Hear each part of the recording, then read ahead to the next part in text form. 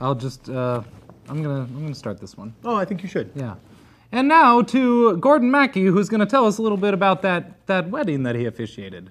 That was the wedding that kept me from the desk and allowed some floozy to replace me temporarily.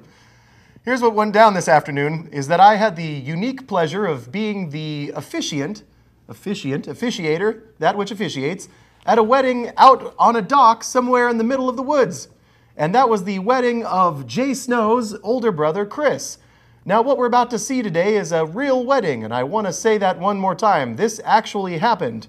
As I went streaking through the woods with our wonderful producer, who always refuses to show up on camera, we witnessed humanity at its finest and most interesting. And here is a brief summary of the clips that you're about to see. This is love, organ style. Okay, here we are. We made it out to the old Lake of the Woods after taking a long way. We're 50 minutes behind schedule. Right under practice. I'm gonna go find out the bride's actual legal name, and the Snow family is up there getting ready to rampage here. Good luck. It's going down tonight.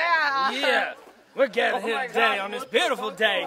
Gorgeous sunny Oregon today. Come on over next to the... We're going this way because of this guy said. Oh yeah. Gangsta weatherman. Okay. Well, there's no maid of honor or, well, almost anything else. It's just the bride and the groom and us, so it's going to be nice and simple. All right, y'all, finish your cigarettes and stuff. The bride's coming down.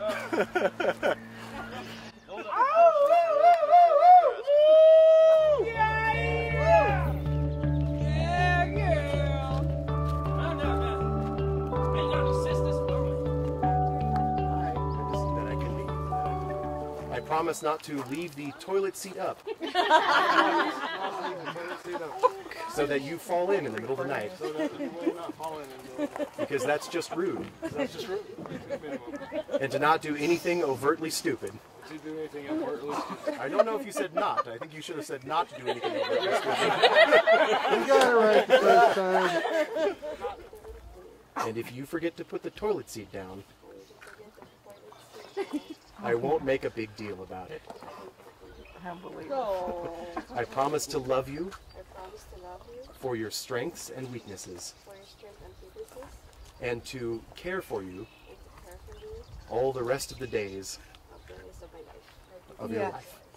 That's good. You jumped the gun on that one, but I like where you're going with it. All right. Please put the ring on his finger.